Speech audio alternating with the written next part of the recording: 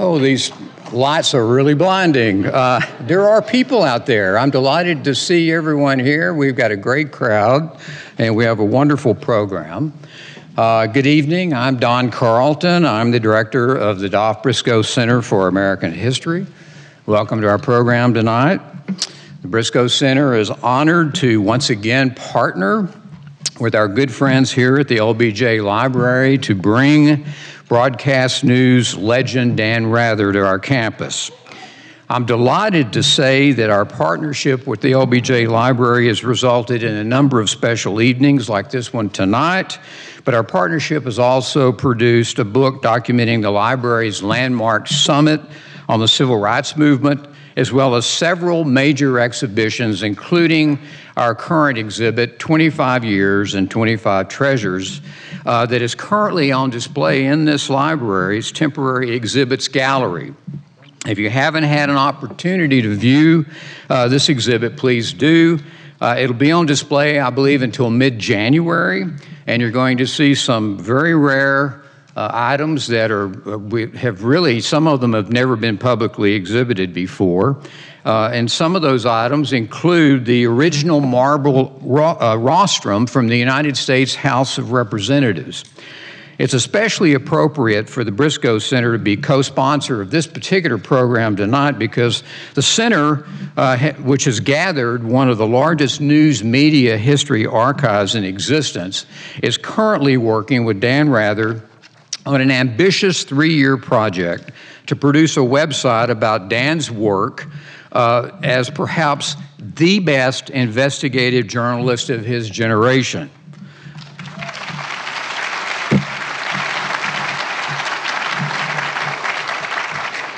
Now, that project is nearing completion, and we plan to launch it officially with a symposium here on campus next September, and I hope you will join us for that special occasion. Stay tuned for more information. Now, before I go any further, I really want to thank some very special folks, and those are our sponsors for tonight. Those are St. David's Healthcare, Frost Bank, and the University Federal Credit Union. Thanks to you for doing it, for your support. Okay, now I know this is a cliche, but I will shamelessly say it anyway. Our guest tonight really needs no introduction. But for those of you who have just arrived on planet Earth from whatever expedition to outer space you may have been on for the last 6 decades or so, I'll briefly bring you up to speed. A native Texan, Dan Rather has reported on and investigated many of the most important stories of the second half of the 20th century. He was a prominent broadcast journalist in Houston as a young man before joining CBS News in 1962. Now, the list is way too long for me to go through tonight, but after Dan joined the CBS News team, the stories he covered included the civil rights movement, the assassination of President Kennedy, the Vietnam War, Watergate, and many, many, many others. After Walter Cronkite retired from the CBS Evening News in 1981, Dan became the program's anchor and managing editor, a post he held for 24 years, which is the longest tenure in television history. During his more than 2 decades on the CBS Evening News, Dan continued his investigative reporting and was a correspondent for such television news magazine programs as 48 Hours, CBS Reports, and 60 Minutes too. Dan has received virtually every honor in broadcast journalism, including numerous Emmy Awards and Peabody Awards. A prolific writer, he has authored or co-authored 7 books, including The Camera Never Blinks, The Palace Guard, I Remember, and Rather Outspoken. In recent years, Dan Rather has worked as an anchor and managing editor of Dan Rather Reports on Access TV and producing over 250 stories. Dan also regularly contributes opinion pieces online, including his popular Facebook page, and he has a program on Sirius XM satellite radio, Dan Rather's America.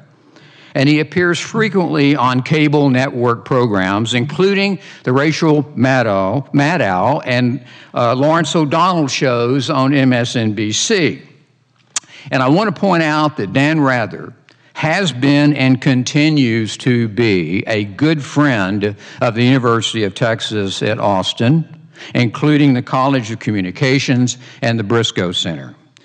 Now, that is a very brief background on Dan Rather, but I feel the best introduction for this legendary broadcast journalist is really for us to see a few clips of him, video clips, in action.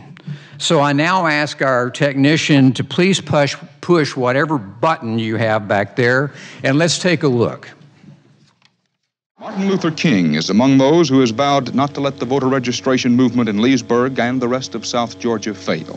Governor Wallace is now walking away from the door, apparently capitulating now in his battle against the United States government to prevent two Negro students from entering the previously all-white University of Alabama.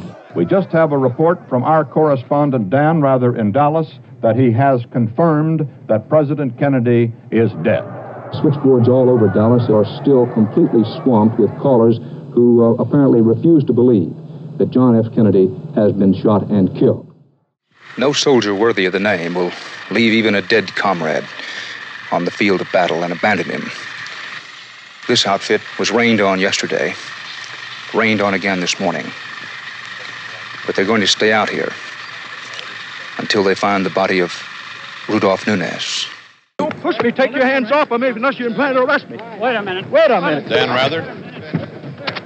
Well, Walter, as you can see, I'm sorry to be out of breath, but somebody belted me in the stomach doing that. What happened is a Georgia delegate, at least he had a Georgia delegate sign on, was being hauled out of the hall. We tried to talk to him to see why, who he was, and what the situation was. And at that instant, the security people, well, as you can see, put me on the deck.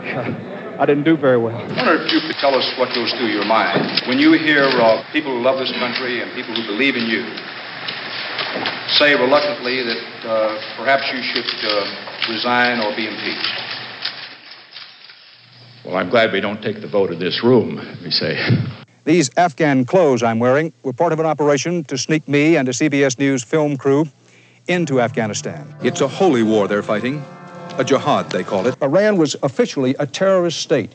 You went around telling... Explain that, Dan. I wanted those hostages. Mr. Vice President, the question is... out of there. But you made us hip...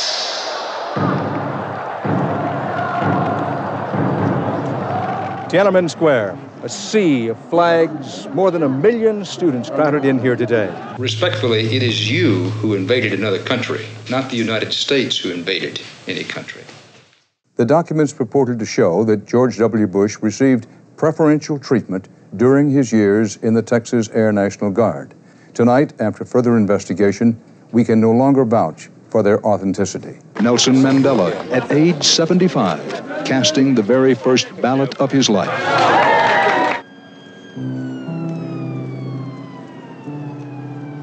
What we had hoped and prayed would not happen, could not happen, has happened. New York's World Trade Center, in effect, has been destroyed.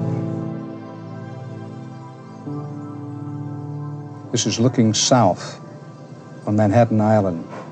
The smoke and, yes, still the flames from what happened today at the World Trade Center. To grasp the enormity of it is almost too much for the heart to bear. This night, we can only look back in sorrow at a world that has suddenly, perhaps irrevocably, been changed. And tomorrow, and the day after, and the day after that, and in days and years to come, we will look at the calendar and remember September 11th, 2001.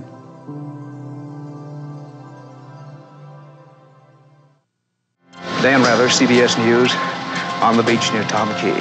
Dan Rather, CBS News, denied. Dan Rather, CBS News, Salzburg, Austria. Dan Rather, CBS News, with the traveling White House in Poland. Dan Rather, CBS News, somewhere along the ceasefire line between India Dan and Rather, Pakistan. CBS News, Jalapla Pass in the Himalayas. This is Dan Rather on the campus of the University of Mississippi. And to each of you, courage. For the CBS Evening News, Dan Rather reporting. Good night.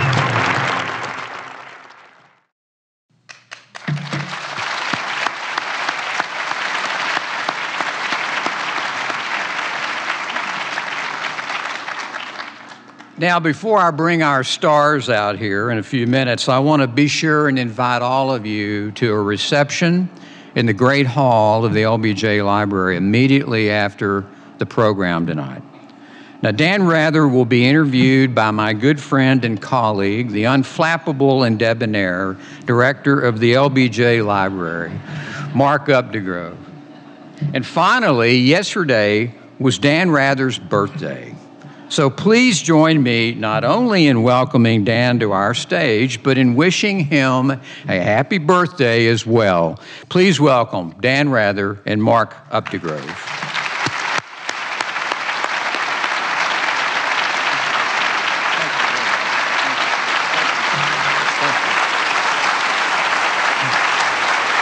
Thank you. Thank you. Thank you very much. Thank you. Thank you. Thank you very much. Thank you. Thank you. Thank you. Thank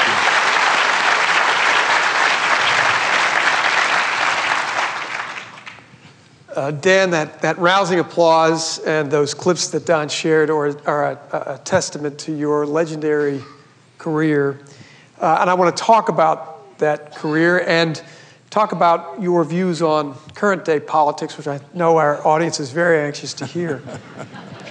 Let me go back, as we saw those clips, I want to just talk about a couple of moments within them. And the first one is the Kennedy assassination. You were the one who reported to Walter Cronkite in that iconic scene where he removes his glasses and talks about the fact that President Kennedy is dead. You were there on the scene. What was that moment like?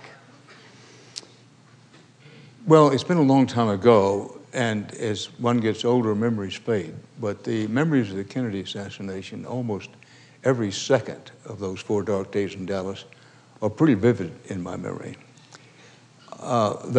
Keep in mind that I was still a junior CBS News correspondent. I had been with the network for less than 2 years. I was given this assignment in Dallas as a routine assignment, mostly because I was a Texan. But you asked me what the moment was like, that while there was some anticipation that there might be some protest against President Kennedy, nobody expected an assassination attempt. Right. It wasn't on my mind when I planned the coverage. And it was frankly, an emotional earthquake on a personal basis when it became obvious that the president was dead, that as with anybody else, I had to wrestle with myself for at least a few seconds, I would say more than a few seconds. But at that point, it's the proverbial why. You're either going to succumb to your own emotions, which the nation did almost as one, or you're going to say to yourself, this may be the biggest story I ever cover, and let's get zone-like focused on the story at hand. And it was, frankly, when I said that the president is dead, I said that first to the radio desk, and you asked me how I felt. I didn't really think it through. I was methodically telling them why I knew he was dead to the radio desk. And the next thing I know, they're playing the national anthem, and an announcer is saying that, Dan Rather reports the president is dead. On the television side, they knew about it almost immediately, but there was some question as to whether they would go with it or not. But if you take my point of what I felt my initial feeling was, boy, have I fouled up here. This may be the end of my career. I mean, I knew the story was true. There wasn't any question about that. But when when television sort of flinched, the television side flinched a little bit and didn't go with it immediately, and it was later explained to me they didn't have any doubts either. They were just wondering what the impact would be. But I would say overall that I was emotionally drained after those 4 days. Right.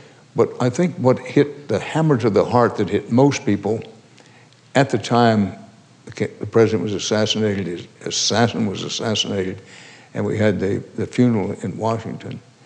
At that time, I was able, and I think most reporters they were, able to push down my own emotional feelings. And it was a week, maybe 8 or 9 days afterward, that I gave in to my emotional side. But as with most journalists, Mark, you asked me what I felt. There was this immediate, God, this is terrible for the country and what's going on, who's responsible for this. But as a reporter, you're trained, nothing aces the story. If you're on a story, you have to get completely mesmerized, focused on the story. And after the first, certainly few minutes, maybe a few seconds, that's what was foremost in my mind. So Americans, world citizens of a certain age remember that where they were when they heard the news that President Kennedy was dead. And I think folks of a certain age remember where they were when 9/11 happened. Right. We saw that footage from 9/11 toward the end of those clips. Talk about your feelings on that day. Well, on 9/11, each story is unique unto itself. And with the Kennedy assassination, it was, boom, the president's dead. And there was, for the 4 or 5 days, it was a running story. And you knew it would have reverberations for the rest of your life. But with 9/11, the destruction was so great, including the death and injury, that you knew this story was going to go on for weeks, if not months, as the #1 story in the world. But I remember when I got to the broadcast center just after the second plane had hit, and I was about to go up to the anchor desk. The anchor desk is somewhat elevated in the newsroom, and there's a routine. Each anchor has his own set routine, in which mine is I have an earpiece in my left ear that goes to the control room, which controls the photographs, the pictures, and I have an earpiece in my right ear, which they run the cords down, which goes to the editorial desk, and that's the way I operate in the anchor chair. But I remember, it's an unfair comparison, but it's a miniature feeling like an astronaut. You've got to get hooked up, and you kind of ascend to this thing. But I remember doing 2 things. One, I made a quick call to my wife, Fighting Heart, Jeannie Grace Goebel, rather, who is here tonight with me, because thank you.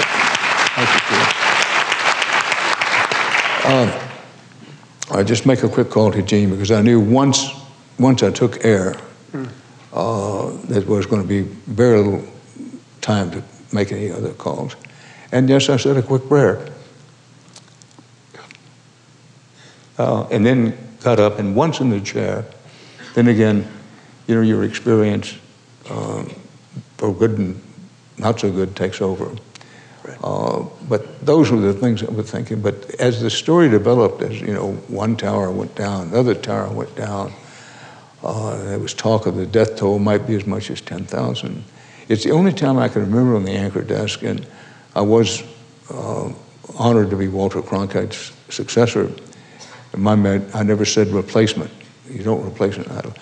But I had anchored quite a bit before then. It's the only time I can remember that there were moments in the early hours of 9/11 when my knees began to shake underneath the anchor chair, and I was saying mentally to myself, I can't let this show. I mean, I've got to stop it down in here underneath the desk. It's the only time in my experience when I have any memory of that happening. You once said that you wished you had reined your passions in a bit more at times when you're reporting. And Don mentioned you are the greatest investigative journalist of your generation. That's hard to argue. How do you rein in your passion And you obviously have feelings as a human being, and you come to the story with those, with a certain point of view, in a certain emotional state. How do you reconcile that when you're doing a story? Well, I don't always reconcile it, and I don't think it's possible to do it every day, every moment, on every story. To answer your question, that I've never advertised myself, nor do I want to be a robot. I always wanted the viewer, the listener, for that matter, to know that he's a person, he's a human being. This is not robotized. But I was trained as a journalist that insofar as it's humanly possible, that you should keep your own feelings, your biases, your prejudices, any strong feelings you have about a story to yourself, realizing that you cannot do it, as I say, every day in every way on every story. But I was raised in a school of journalism that says, but that is over a period of time, not on any one given story, but over a period of time, you want to be okay with having people judge you over a number of times. How hard does he try to be an honest broker of information? And how often does he succeed? And that's the standard by which I wanted to be judged. And I know different people judge it in a different way, but that's what I was trying to do. And I think so often we journalists don't try to explain to our public what it is we're trying to do. That's what I've always tried to do. You can't always do it. I never wanted to show emotion on the air. And for example, through almost all of 9/11, I held it in pretty well. When the first time I left the studio, I went to David Letterman's studio, right. which was not my turf in a way, and I really surprised myself. But I've never apologized for that breaking down on the Letterman program, because you shouldn't apologize for grief, and that's what it was. It seems like that program, that was an outlet for all of us, because we were watching the news, we were trying to make sense of it. You go on David Letterman, and we saw in you the emotions that we all felt. And it seems like you let your guard down at that point. Because why is that? Why was that environment conducive? Well, I think because, as I say, that I was disciplining myself in my own studio at CBS News World headquarters on 57th Street. And that was my environment all day, every day for well over a week, I guess it was, except for I'd slip home in the middle of the night at 3 o'clock and maybe sleep for an hour and a half or 2 hours and then get back. So the point is that it surprised me what happened on the Letterman program. I didn't plan it. I didn't say to myself, well, okay, I can relax. It's just I had my own work in my own environment, and suddenly it said, Dan, it's time to go over to the Letterman program. So without thinking, if I had thought it through, it might not have happened. But I got there sort of hurriedly, and the next thing you know, you're on the program, the next thing we're talking about it. And the most surprised person in the room was myself when that happened. And David understood and handled it very well. But I come back to, in the initial moments, I was saying to myself, no, I shouldn't have done that, and I'm sorry that it happened. But very quickly, I just said to myself, well, you held grief in for a long time, and you kind of let your guard down unknowingly, and your grief showed, and you shouldn't be ashamed of that, and I'm not. Wasn't then, and I'm not now. Yeah. What makes you a great reporter? Well, first of all, and I don't mean this in any false humility way, I'm still trying to become a great reporter. I think I'm... As that reel clearly showed, Dan. Well, one argument, again, I'm not, as I said earlier, I'm not going to just look down at my boots and run my hand around the brim of my hat and say, oh, shucks. Right. I certainly want to be a great reporter, yeah. and that's what I've aspired to be. But, I've been so lucky in so many ways, including I have worked among genuinely great reporters. In the electronic news era, Edward R. Murrow, in my opinion, not only was the founding saint of electronic journalism as we know it, but was an unbelievably high-quality practitioner of the trade for a very long time. Obviously, Walter Cronkite, Eric Severide. Here's the point that I am, I hope, understandably proud of some things I've done, but I want to be the best. I mean, who doesn't want to be the best in his profession? But I know my shortcomings, and as we sit here, I think it's very important for the audience to understand that I fully know that, I've made my share of mistakes, and I have my wounds to show it, some of them self-inflicted wounds, and some of them still open wounds. I have no illusion. And so I always appreciate someone saying, you're a great reporter. I'd like to say, even in my 85th year, well, that's where I'm trying to be. I will say that as a very young person, that I set as my navigational star, my polar star, to always be moving toward, that I wanted to be a great world-class reporter. Right. How would you characterize the state of journalism today? Well, it's in a state of flux. Journalism today, particularly American journalism, but I think in many ways it applies worldwide. We're in a period of transition, and a very difficult period of transition. It's what I would call an interregnum. That's a term. I'm not Catholic, but it's a Roman Catholic Church term, which is very handy for describing where we are, which is the old order is dead or going, right, and the new order is not yet in place. So we're in this interregnum, which is a very difficult period. And the core of it is, for a long time there was a business model that would support journalism that was targeted in the public interest and would finance even the most expensive kinds of journalism, deep digging investigative reporting and first-class international reporting, what we used to call foreign news. Right. That business model is pretty much shot. And nobody, with very few exceptions, in fact, nobody's figuring on an ongoing, sustained basis what the new business model would be that could finance and sustain a business enterprise that, yes, makes money, if you will, but sees news as in the public service, in the public interest, and can finance a worldwide news gathering organization. What's happened over the last 10 or 15 years, accelerated in the last few years, as we've moved into the digital age, is so many what used to be news gathering institutions have become news packaging institutions. Right. That place after place, whether it's some local television stations or network news organizations, or for that matter, once great newspapers with worldwide reach, they aggregate other people's news that other people have gathered now, rather than gathering news themselves. The Huffington Post model, for instance. Yes. Yeah. And would you, if your grandchild came to you and asked if they should go into journalism, what would your advice be? Well, as a matter of fact, that question is pretty close to the bone, because I have a 19-year-old grandson who's just about done that. Well, I wouldn't discourage them, and I wouldn't encourage them. I would say the two things that even people not related to me, young students, I frequently say, well, the first thing is to determine whether you have the passion for it.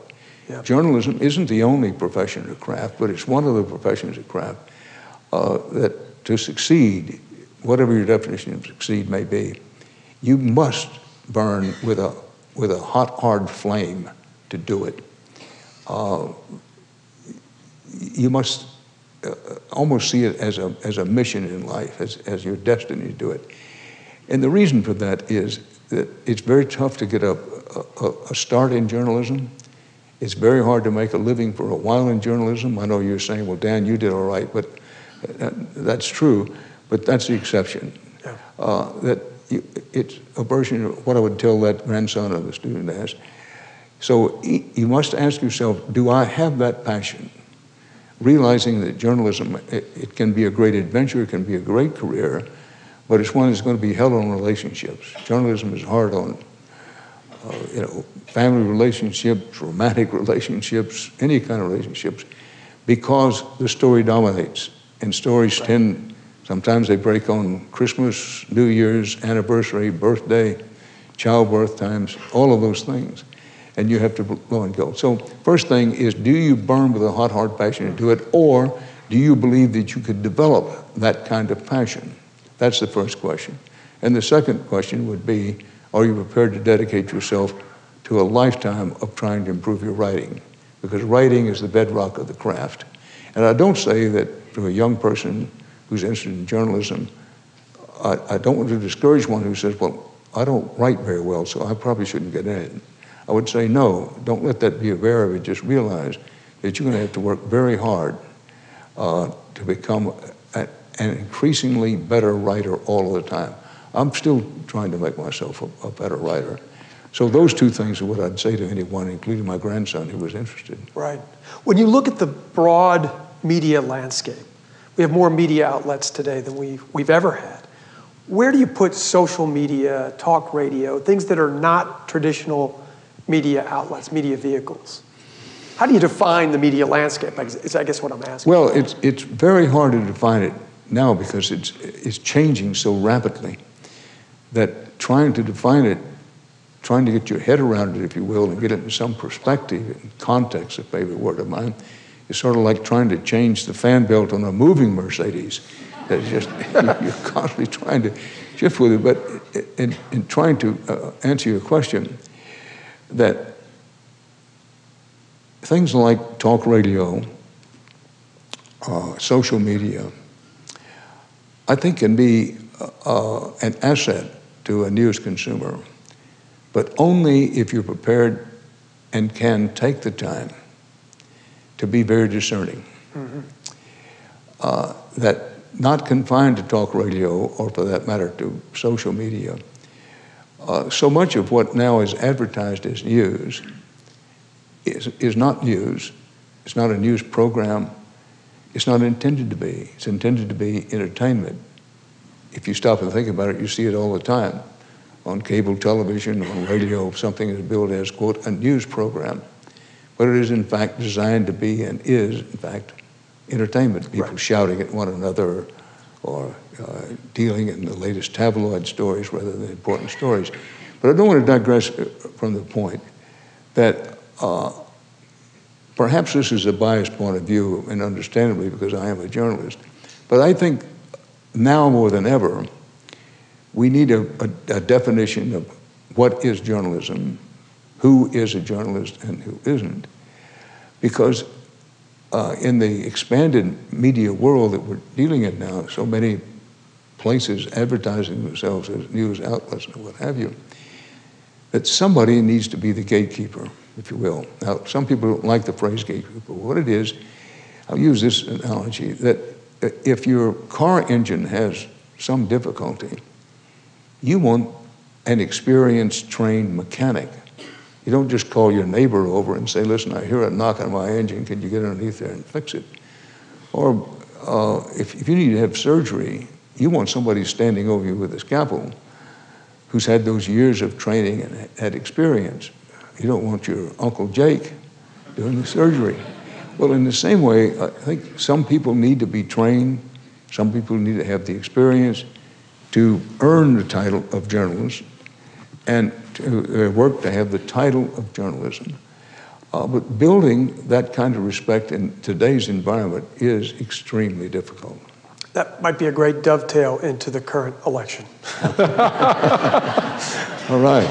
Let me read a tweet from one of the candidates.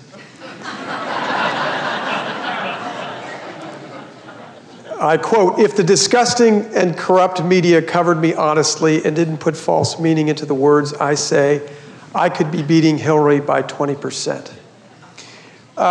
There is this illusion that, well, I don't know if it's illusion, has been talk for years and years and years about the liberal media.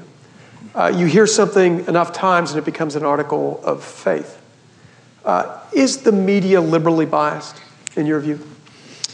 I recognize I may be a bad one to ask, but because of so many people's perceptions, that my answer is no.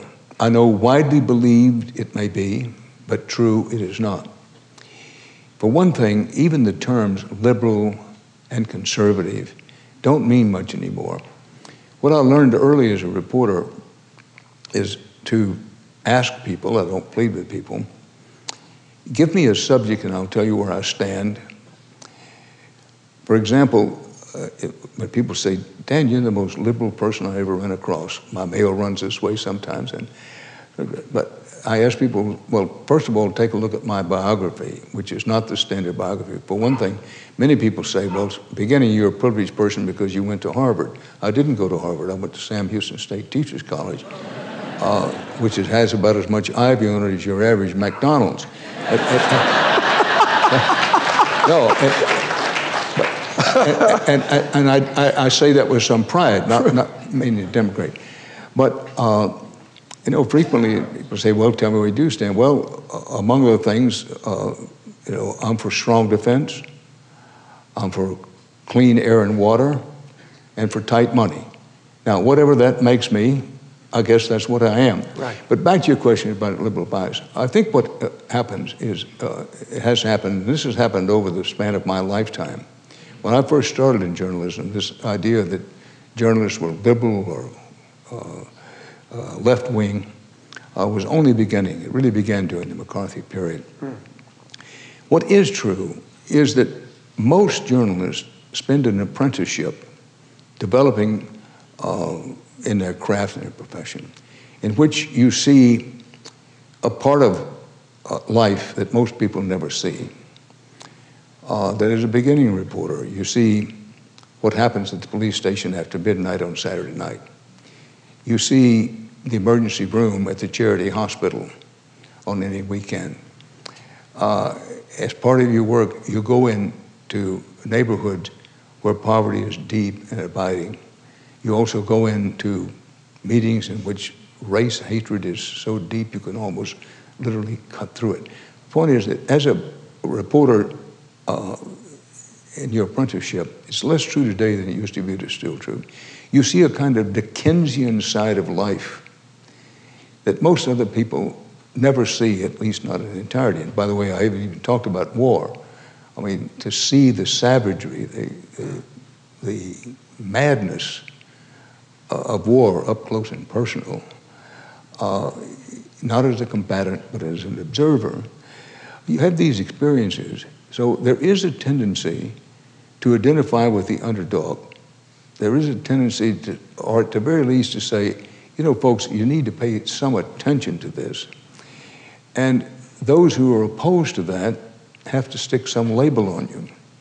So it became fairly popular first in the late 40s, early 50s, accelerated during the Nixon administration, to say, if you call them liberal, that's a kind of dog whistle to people that they're leftist, and maybe a little pink if not red. Right. And that caught on and it's taken root. But my experience with reporters, by and large, again, it may be hard to believe, but true it is.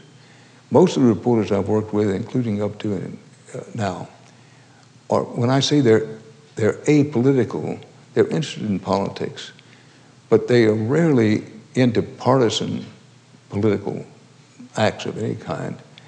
And as a matter of fact, sort of have a built-in antenna against partisan political activity of certain extreme sorts, and are not ideological about things.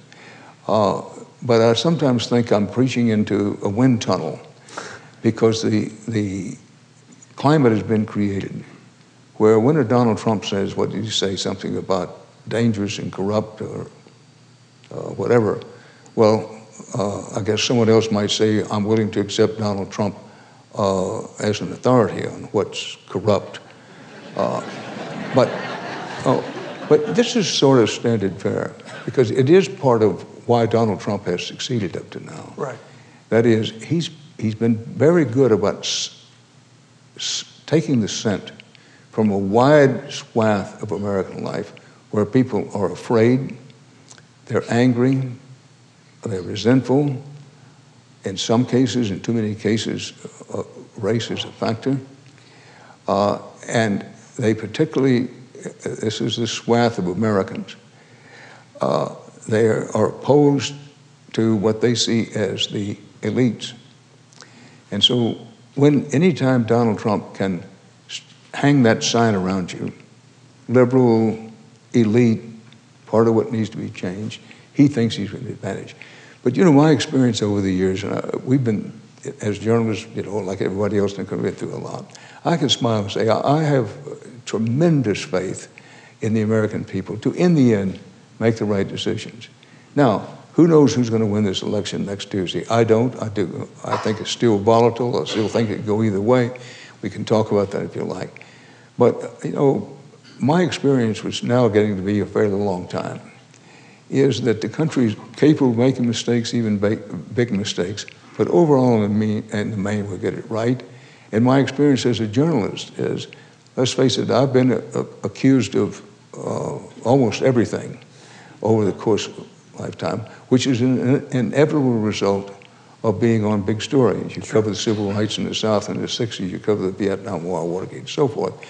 You're going to have people call you names. But my experience has been that people pretty much sort it out.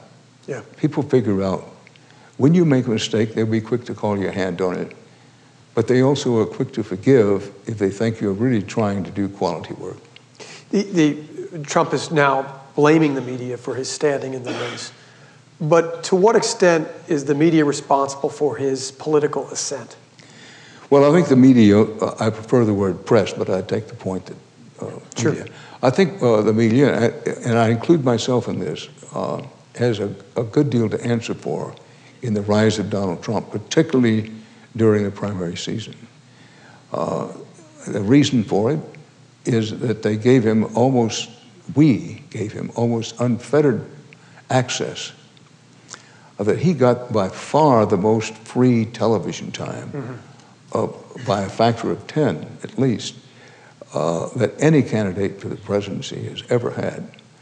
The last estimate I saw, he got about $2 billion worth of free airtime. Maybe that estimate is right or not, but back to the point. Media has a lot to answer for by giving him unfettered access, overwhelming access to the airwaves. Now, they did so for understandable reasons. They did so for the money. I don't mean individual reporters, but the people who own the outlets of distribution. Donald Trump appearing on your air equaled immediate ratings jump. Right. Immediate ratings jump meant a raise in advertising rates, and it was about the money. With the possible exception of one of the television networks, I don't think anyone gave him this overwhelming access to airtime for any ideological or partisan political reason. I think it was about the money. So it has to answer that. I think this is a long list, and I'll keep it short as I can, but I think the media in general did far less investigative, really deep digging investigative reporting on the candidates, comparing what they said and what were facts, demonstrable facts, than has been done. Now, there have been some exceptions to that, and I give the exception credit. But overall, in the main, it's been take the easy way. If a candidate starts talking about the other candidate's sexual preferences, then that's what we run with. If it's about emails, it's easy, but it's harder to dig. So missing the deep digging investigative reporting and missing the tough questioning. Again, there have been some exceptions, but by and large, both of the two major candidates have escaped any really hard questioning, asking tough question, following up on tough question, and following up on that until and unless it's clear the candidate's going to answer it. And that applies to Donald Trump, but also Hillary Clinton hasn't held a news conference, I think, in close to 2 years. So the press has not done a job, I think, about asking these tough questions. But they also, it seems, treated Donald Trump with kid gloves because they didn't want to alienate him, knowing full well that if they had him on their air, they would get those eyeballs, they would get those viewers, and they would get that advertising revenue. Do you think that you've alluded to this, but I'll ask more directly, has the media treated Hillary Clinton responsibly? Well, I think as a broad generality, I think they have done it responsibly. The problem areas are, in no particular order: one, what's become known as false equivalency. Right. That for a very long time in the campaign, there have been some changes late in the campaign, but to this day, there's a tendency to say, Donald Trump hasn't paid his taxes in 19 years, whatever it is. If we're going to run that story, then we have to run a negative story about Hillary Clinton. So we run a story, this is hypothetical, about she stumbles getting into her limousine. So there has been some false equivalency, I think, applied unfairly to Hillary Clinton. But again, I think it's very hard for the Clinton campaign to complain when they've tried to run a tightly controlled media operation in which they expose their candidate as little as possible to ground to an environment in which they can have some control. But again, I don't want to engage myself in false equivalency here. That given his overall background, and while there has been some investigative reporting, I'll point to one thing specifically. What has happened with Vladimir Putin and the Russians' involvement in aiding and abetting the leaking of information damaging to the Clinton side. However you come out on Trump and Clinton, this is very serious to have a foreign power this deeply involved in trying to affect the outcome of an American election. Now, I don't want anybody walking out of here saying, well, Dan Rather's carrying Hillary Clinton's water for her. That's not the case. I think by any objective analysis, this, folks, is serious. What are the known facts on that? Now, in this week where the FBI director has chosen to release, including some new ones this very day, some new information about investigations done with the Clintons. On the other hand, what are the facts as the FBI knows them about the Russian case? I'm fairly deep into this, but I'm trying to make the point that I do think that Donald Trump overall and in the main, part of the keys to his rise has been free airtime. Right. Part of the key to his rise has been he's a master at social media. And the Clinton campaign has had a lot of money and a lot of expert people running the social media, but Donald Trump has dominated social media pretty much the way he has dominated television media. But the press is going to have a lot of questions to answer once the election's over on all sides. Dan, put this election in context. Have we ever seen anything even remotely like this in your experience? No. Not only, I would argue... No, look, every presidential election is important, and every presidential election is unique into itself. That's true. And but this election, not only have I never seen anything like this, but no American going back far 19th century, 18th century has seen anything like this. Now, well, okay, what's the supporting evidence for that? Well, in no particular order. First of all, although we have had nasty campaigns and nasty campaign practices before, never has such a low level of campaign discourse, so much instability, so much really terrible campaigning, negative campaigning been done on such a sustained basis. Yes, we've had campaigns before where people played dirty and people engaged in nasty, but I defy you to find any campaign in which it's been this down and low. Now, second thing, no presidential campaign in history has ever had each of the two nominees of the major parties with negatives above 50%. Mm-hmm. There have been times when one party nominated a candidate who had fairly high negatives and the other medium negatives. But here, with each of the two major candidates, consistently, and about this at least the polls have been consistent, more than 50% of the population is negative about them. We've never had that happen before. And beyond that, other things that make it unique. And I don't leave any, about this, you can accuse me of being opinionated. I would argue that by any reasonable analysis, this has been what I think the Wall Street Journal called, this is a garbage dump fire. The whole campaign.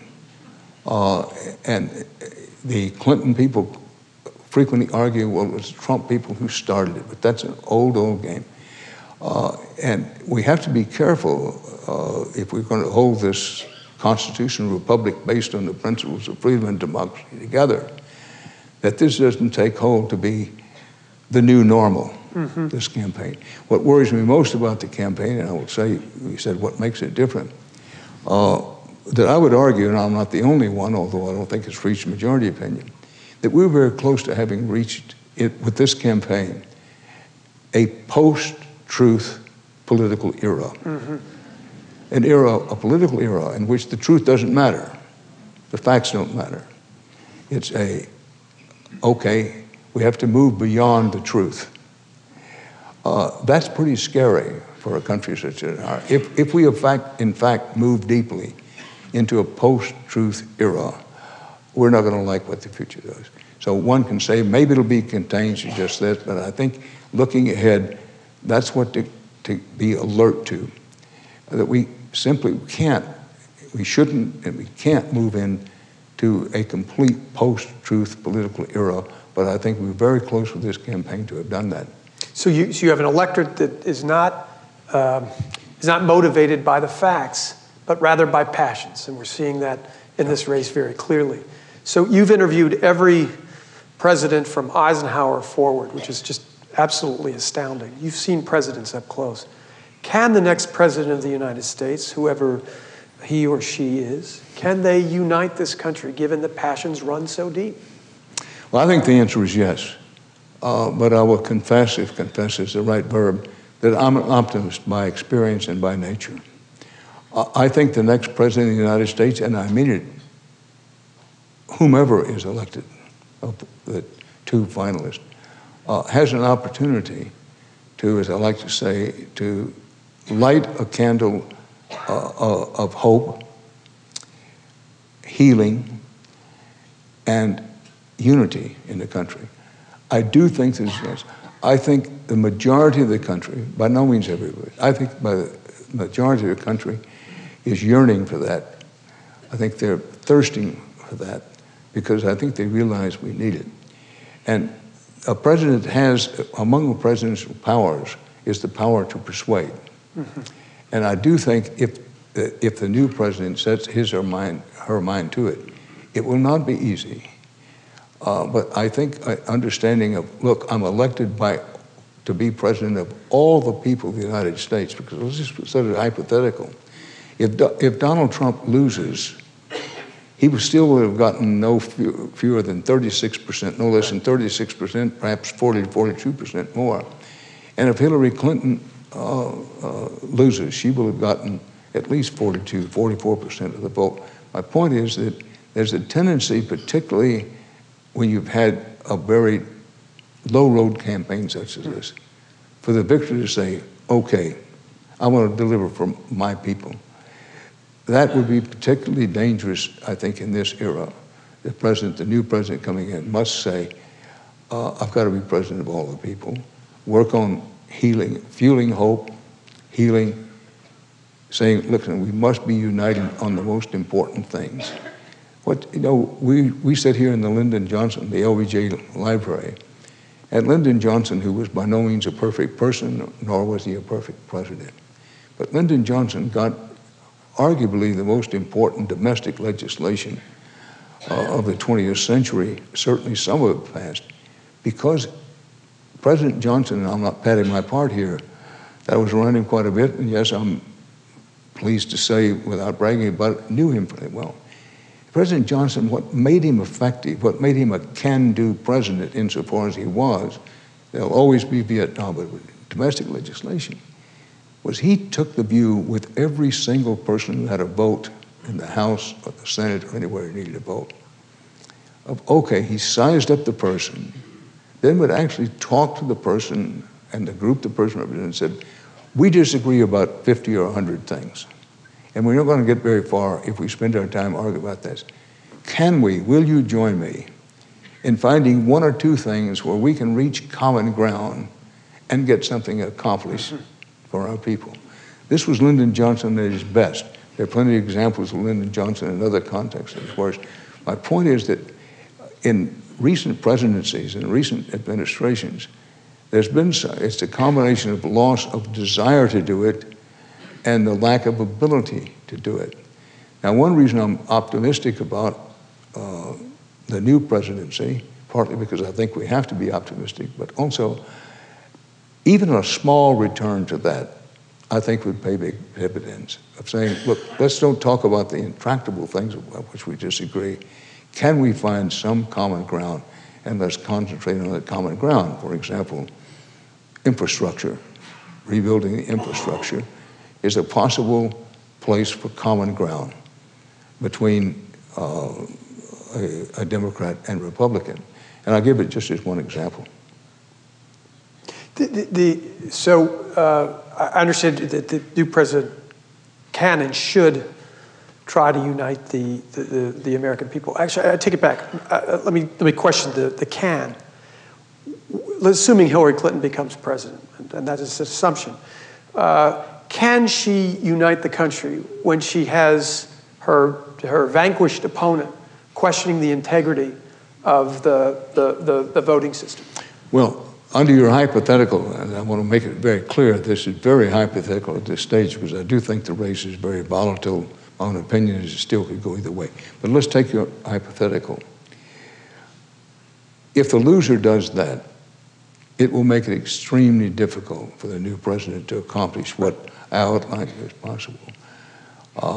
And this is a worst case scenario in many ways, in which the loser says, well, it's illegitimate. They didn't win correctly. But again, I come back to confidence in people. You know, whining is not really in the American character. And we have a lot of flaws, but that's generally not in our character. Right. And the player who complains about the ref's calls and the game being rigged by the gamblers, they rarely get very far here. Yeah. But there is some, I don't want to dodge your question, there is some real danger if the tradition of losing presidential candidates, even in breathtakingly close elections, the 2000 election comes to mind. Al Gore won the total vote, but he lost oh so narrowly in the electoral vote by losing in Florida. But after a certain amount of time, he did what his predecessors, that is, losers in presidential campaigns, he did, and that is fade and say, look, I don't like it, I may have my questions about it, but for the good of the country, we need to move on. Right. So the winner takes over. Right. But there is this danger, and increasingly, Donald Trump has seen to lay the groundwork for doing that same thing.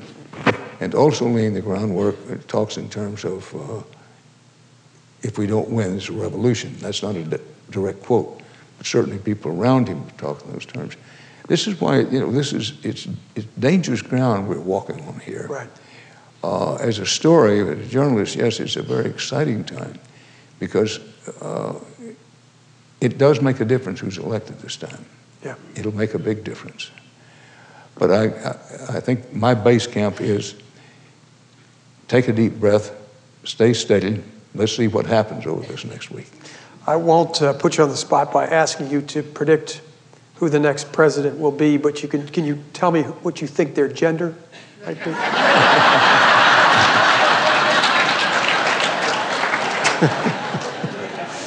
I think maybe transgender. Look, I don't mind playing the game with you. I think that, if you had to bet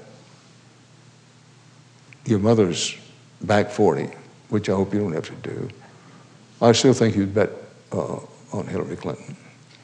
But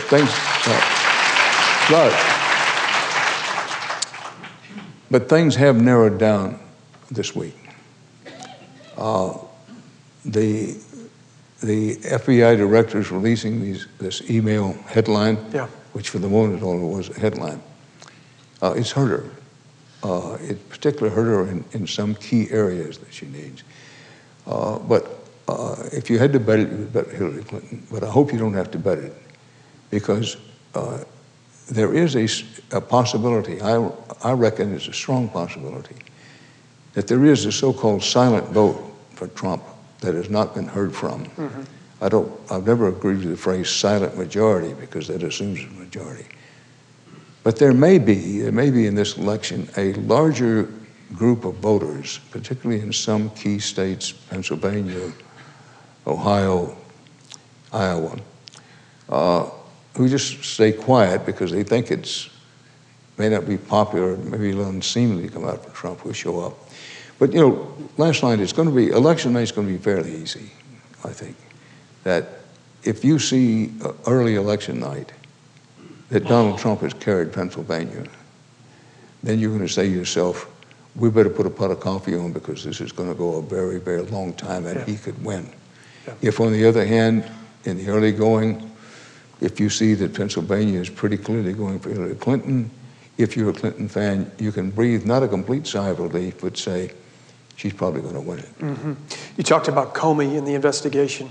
Donald Trump said today that Emailgate is worse than Watergate. You covered Watergate. We saw that wonderful clip of you and Richard Nixon in 1973. Is that a fair comparison? No. He has no evidence. And again, I try hard to be respectful of both campaigns. But here's a case when somebody says something that's demonstrably untrue, then it needs to be said that's untrue. Right. Because he does not have one scintilla of evidence that what she has done with the emails at the worst is an impeachable offense. Right. Much less, up to now, there's very little evidence it's a criminal offense, but he could make it judge that. But there's no evidence that.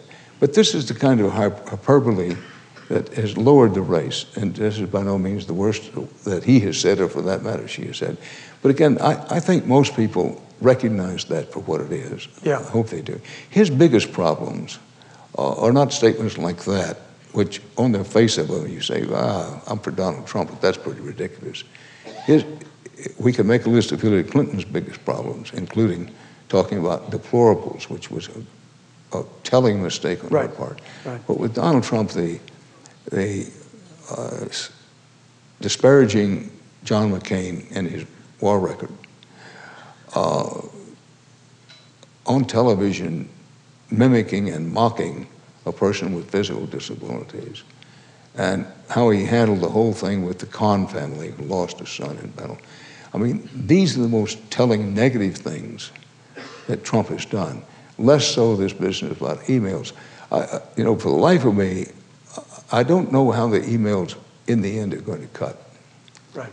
That is, right now they put Hillary Clinton back on her heels. The momentum has gone to Trump. And so the atmospheric has been negative every day about Hillary Clinton and the emails.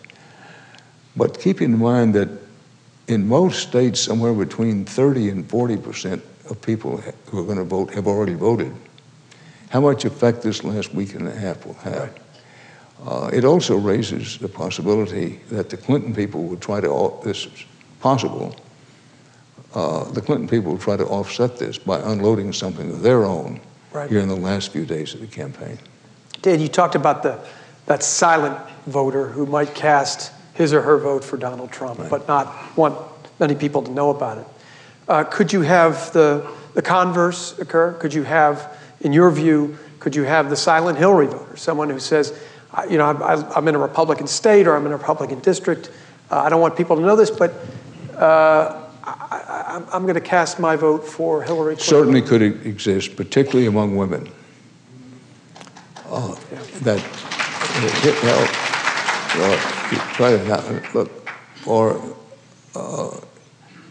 If Hillary Clinton is to win, the winning margin, the cumulative vote will be made up of a lot of different aspects, but the winning margin for Hillary Clinton will be suburban white women. Yeah.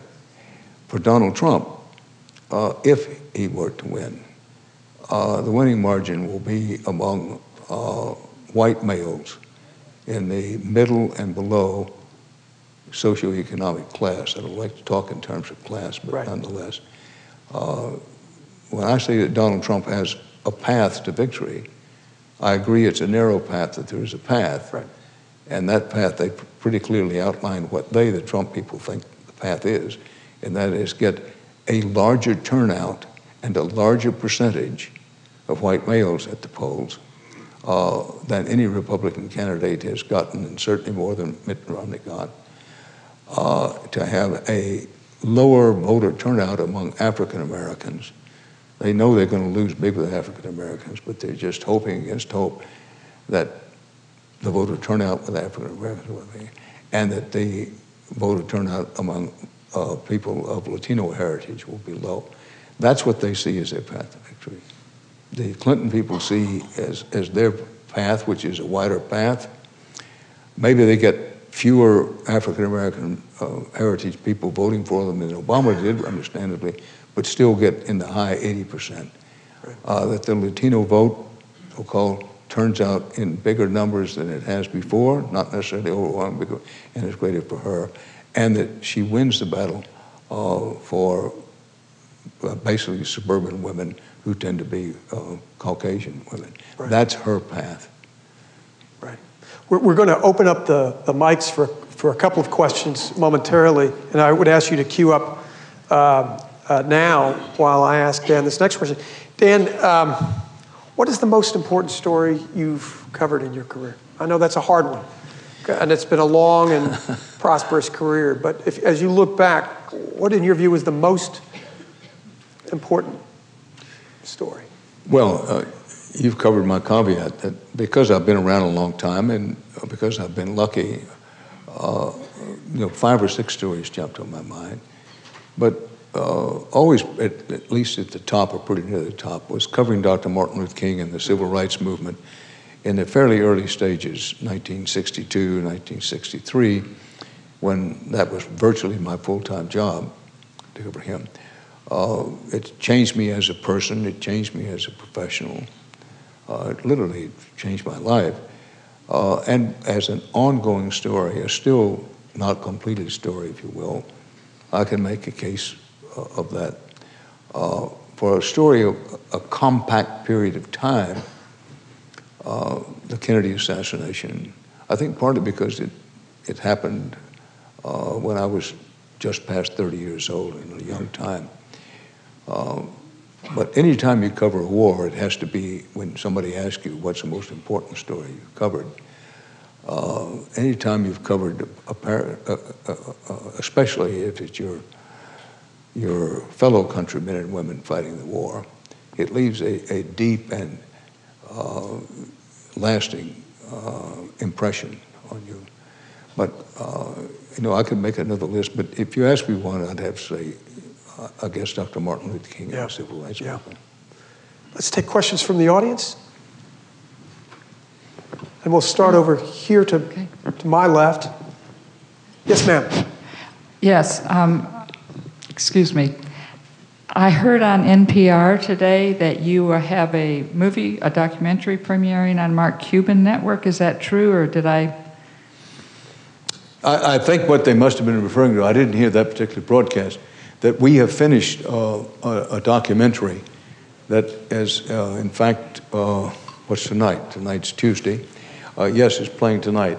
This is a 1-hour program, a little more than an hour program, which is called America Divided, The Rise of Trump, subheaded Donald Trump, How, Why, and Why You Should Care.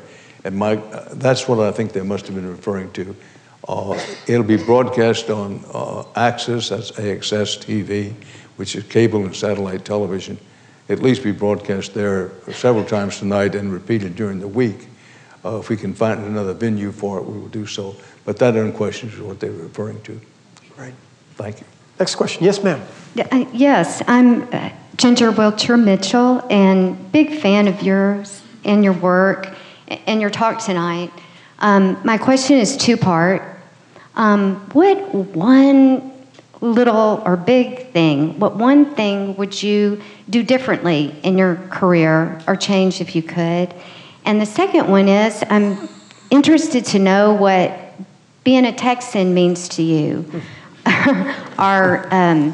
The Texas state of mind, our heritage, has that influenced you or had an effect on yourself or your career over the years? First of all, thank you for your compliment. And in answer to your questions, number one, there's a long list of things that I would do differently in the career. If I had to pick one, it would probably be, I was not for a long time as sensitive about my family responsibilities as I should have been. In my zeal to make of myself a good reporter, even a great reporter, things like the first time I went to the Vietnam War, I stayed the better part of a year and left my wife Jean in London, where we had been transferred only shortly before I went to Vietnam. But I left Jean in London, where she knew very few people, with 2 young children, aged 6 and 4.5, and stayed in Vietnam, as I say, for the better part of a year. You don't get to play them over. Your question is, what would I change? That I've tried to be as good a father and as good a husband as I could be, but I know that there were times when I spent too much time on the road, too much time chasing stories, and not enough time at home. Now, thanks to Jean, both the children turned out very well, but you asked me what I'd change. That's one thing I would change. When I first came to work at CBS News, I mentioned the civil rights movement. I was home, the first year I worked for CBS, over a 12-month period, I was home 31 days out of the year. The second year I was with them, I was home 42 days out of the year. You can say, well, boy, that's dedication to your craft, but it's a little too much. And looking back on it, what would I change? I'd be I'd give the family more time, particularly in the children's early years, even if it meant passing on a good story. Now, as for being a Texan, quickly done, that I was advised particularly when I came into the anchor chair succeeding Walter Cronkite, that I should dial it back on being a Texan. No, there were people who'd taken a big chance on me and were serious. But what I had already found as being a field correspondent for 20 years is that a sense of home and a sense of place, a sense of where I belonged in the end and where I was going to be buried, where I was born, where I was going to be buried, all those long and yes, lonely nights, plane rides across the Pacific or across the Atlantic and into the depths of Africa or in some place I'd never been in Southeast Asia, it was very important to have a sense of place. And Texas always was that sense of place for me. And in that sense, it has meant a tremendous amount to me, because when you travel as much as I have, if you aren't careful, you lose what I call your center of gravity or your gyroscope. It's very hard to, in the end, when you say, who am I, what am I, and where do I belong? If you aren't careful when you're traveling and away from home for a long time, it's easy to lose a sense of that. And always having a sense of being not just from Texas, but of Texas, has helped me insofar as I've been able to do it, hold myself together. Thank you. Yeah. We respect you. Thank you. Yes, ma'am.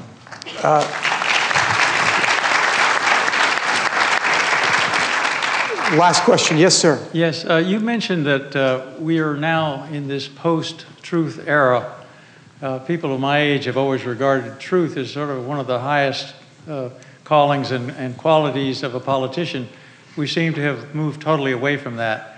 Why do you think that has happened? Well, that pauses because I'm not sure why it has happened. Just as an observer of the scene and somebody covering politics for a long time, I think it has happened. It is in the process of happening.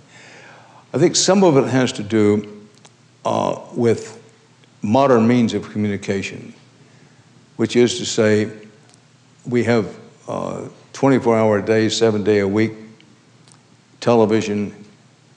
The last time I tuned in my satellite television, I think I had 400 or 500 at least television channels. So I think it has something to do with the number of media outlets one has. But I also think we have to blame ourselves, which is we the people, as Lincoln would speak of them. You know, we've gotten a little cavalier about, well, you know, he's lying, or she's lying, but you know what, they're entertaining. Or, well, yes, he or she is lying, but the other person is lying more.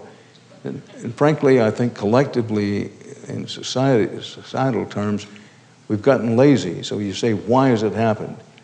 One, we have a new breed of politician who is willing to, in effect, say, I don't care if you prove that I'm lying. I'm going to keep saying it, because if I keep saying often enough, there are going to be enough people who believe it. But as with the audience, there's been too much of a tendency, I would say led by journalists in general. You know, journalists, up until a certain point of this campaign, were really loath to call anybody a liar or to say a lie was a lie. You could say, well, he's a little lazy with the truth or something.